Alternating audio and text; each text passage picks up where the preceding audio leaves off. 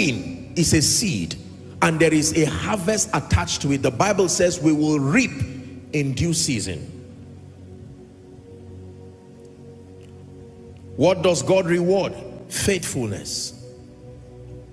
The Bible says in 1 Corinthians chapter 4 from verse 1 and 2. 1 Corinthians 4, 1 and 2. Let a man so account of us as of the ministers of Christ and stewards of the mysteries of God. Verse 2. It says, moreover, it is required in stewards that a man be found faithful.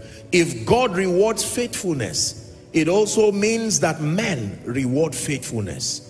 When you are faithful, you can be sure that you are connecting yourself to God's reward system. Number 3, what does God reward?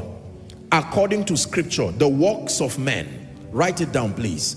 God rewards the works of men, particularly the purity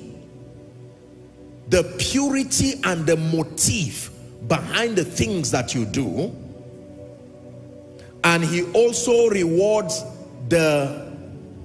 I wrote here, the degree of compliance to patterns. God rewards the works of men. He rewards the purity of your motive, and he also rewards the degree to which you complied to the patterns. This is powerful. God rewards the works of men, the purity of your motive, what is motivating your service, and then your degree of compliance. Revelations 22 and verse 12. 22:12. It says, behold, I come quickly, and my reward is with me, to give every man according as his work will reveal. According as his work will reveal. Very, very powerful. Hallelujah. In 1 Corinthians chapter 3 from verse 12, Apostle Paul began to teach us a very deep mystery. 3 from verse 12. 1 Corinthians 3 from verse 12. 1 Corinthians 3 from verse 12. Now, if any man build upon this foundation, gold, silver, precious stones, wood, hay, stubble. 13, reading to 15. Every man's work shall be made manifest, for the day shall declare it, because it shall be revealed by fire, and the fire shall try or test every man's work of what sort it is. 14.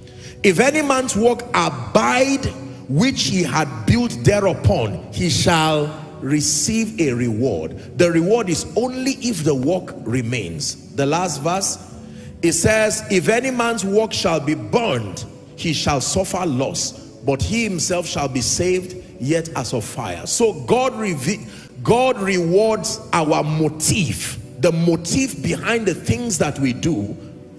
That is why you can find out, for instance, in church, 2 people can be cleaning this pulpit, and to your natural eyes they are all doing the same thing, but you will be surprised that their rewards in the spirit will differ, sometimes east and west, because God does not just reward the activity, he rewards, number 1, the motive, and then number 2, the degree of compliance to patterns.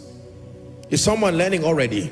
So I've been able to establish the fact that God rewards, that as much as God does not want our consciousness of reward to be the primary and the ultimate motivation behind our loving and seeking him. It is a dangerous thing to be motivated by anything above love. The Bible says there remaineth these 3, faith, hope, and love. It calls love the greatest. It calls love the bond of perfection.